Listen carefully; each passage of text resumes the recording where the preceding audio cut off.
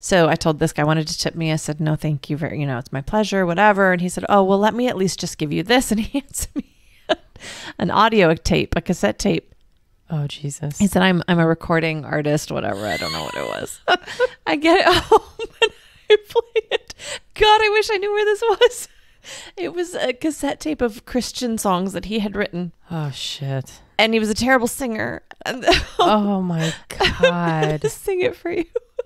Oh, my God. I don't remember the whole thing, but it started out, there is a porpoise for our marriage. We'll have a whale of a time with our school of little fishes and you flipper in mine. And I'm telling you, you will never forget those lyrics, will you? You're going to be singing that shit 30 years from now. It's been 20-some years, 30 years now. No, yeah, 30. Yeah. Oh, my God. I don't know what happened to that tape, but I wish I had it.